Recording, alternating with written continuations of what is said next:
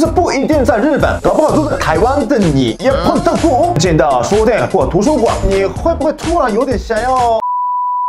よいしょ，今週もおんちゃんかわいい皆さんもこんばんは。Hello， 大家好，我们最想了解台湾的吉田皓一。前阵子我的同事很疯一部日剧，叫做《如果30岁还是去呢，似乎就能成为魔法师》，而且一直推坑我。先不说剧情了啦，你知道30岁就能会变魔法师这个梗是在20年前就开始流传的都市传说吗？但日本有趣的都市传说还不止这些哦。今天就来跟大家聊聊我们日本人常提到的6个都市传说。等一下，进入正题之前，大家 check 一下，是不是已经追踪订阅我了？吉田社长交朋友，每周6都会推出新的影片，跟大家分享我对日本时事的观点，还有好玩的生活观察。按画面右下角的订阅按钮，开启小铃铛就不会错过哦。我也会在个人 FB 跟 IG 分享我的日常生活，有兴趣的人也欢迎追踪我。お願いします。ほんなら始めましょうか。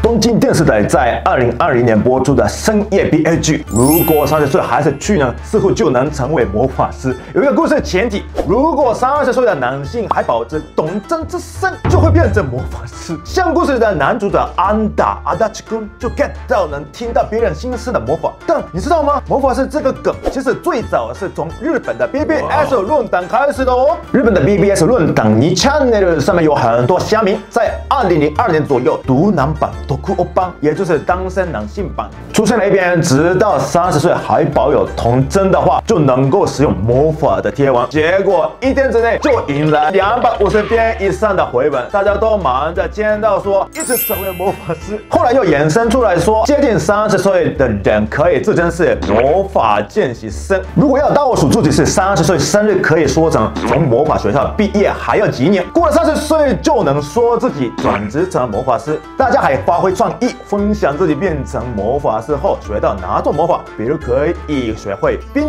冻波动，也就是指自己讲话常整人整。虽然是自嘲，但在下觉得蛮有创意的啦。虽然这一波签到风潮大概2周左右热潮就过了，不过30岁还是处男会变魔法师就变成了乡民的常用梗。后来2006年又被漫画家大田秀樹さん拿来用在作品《萌系魔法师》里面，这个说法越来越多人知道了，但到底是不是真的呢？在这就不太清楚咯。日剧很常把好玩的都市传说放在剧情里，除了刚刚提到的30岁处男，在2014年播出的日剧《对不起青春ごめんね青春》以静冈县三岛市当故事背景，这次也用了当地的都市传说哦。据说只要在三岛站和修善寺站之间运行的伊豆箱根铁道郡斗线的车厢里，发现粉红色的星星吊环，然后和喜欢的人一起抓住吊环，就能永远在一起。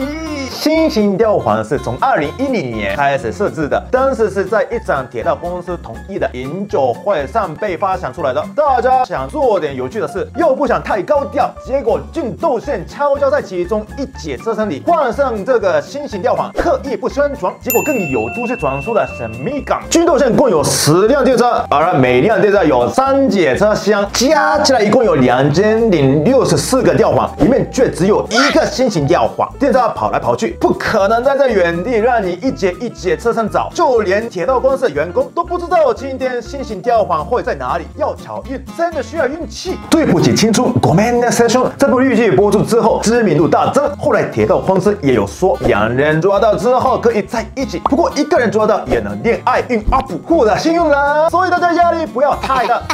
可以说是一个可爱路线的都市传说。日本各地还有很多铁道公司，比如说京都市叡山電鉄、大阪モノレール、千葉県銚子電鉄，还有同样是伊豆箱根鉄道的大湯山線，这些地方都设了星星吊环，听说找到的人就能得到幸福。但是以后来日本旅行的时候，不如来碰碰运气吧。有结缘的都市传说，当然就有分手的都市传说咯。东京吉祥寺的井の頭温室公园是很多来东京自由行的观光客都会安排的人气景点。一到春天，这里就会挤满来赏樱的观光客，在粉红色的樱花树下划着天鹅船，感觉就很惬意啊。希望当季的情侣爱注意，不能来哦。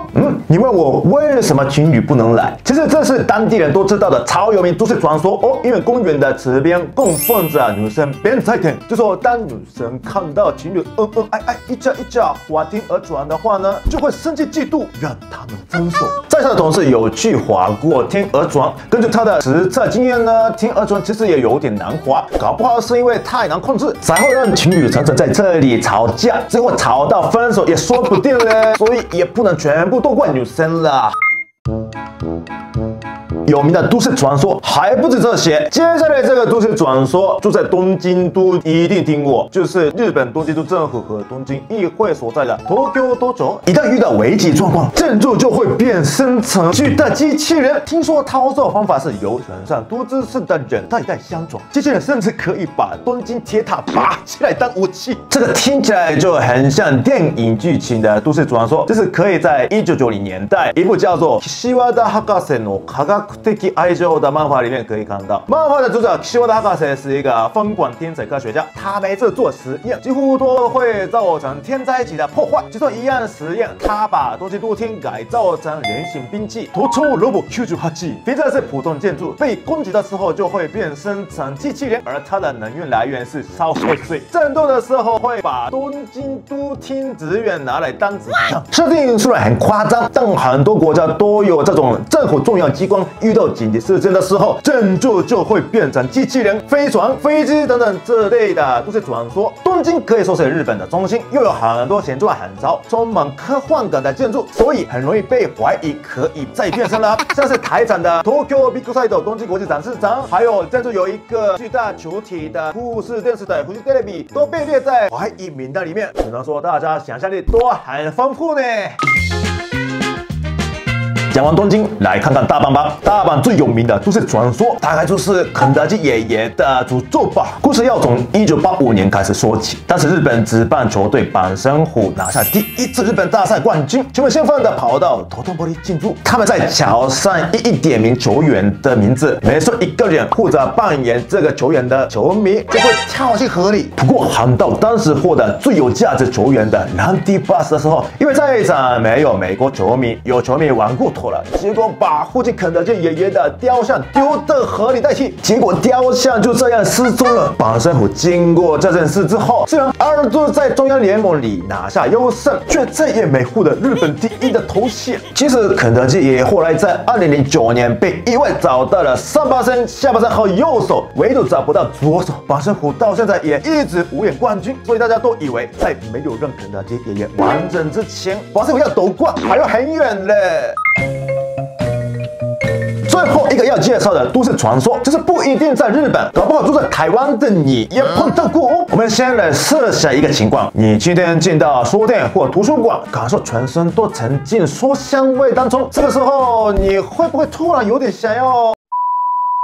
我没有在开玩笑哦，真的很多人都会这样。日本还真这样的情况叫做青木まりこ現象。传说的起因要从1985年说起，一位29岁的女性青木まりこさん向杂志《本の雑誌》投书，分享她从2-3年前开始发现，只要待在书店过一段时间后就会想上厕所，而且不管是看文学类作品或是漫画，都会想投书刊登之后引起热烈回响，很多人回应说自己也有同感。结果下一期杂志做了长篇专题，还形容这个情形震惊了书店界，到书店就想上厕所的现象。后来也借用了读书者的名字来命名。到底为什么会有青木まりこ現象呢？到现在还没有医学根据能完美的解释。有人认为是因为纸张的气味、墨水的味道让大家产生想的感觉，也有人觉得是因为到书店会引起求知欲跟好奇心，造成紧张感和焦躁感，不知不觉就想上厕所。还有人说到书店大多都是站着看书，一直保持直立姿势，有拿包包的话又会让裤筋用力，最后就会想上厕所了。甚至有人说，这其实是作者和出版社在书上投注的热情过剩，让书本充满灵力，所以大家才会想跑厕所啦。如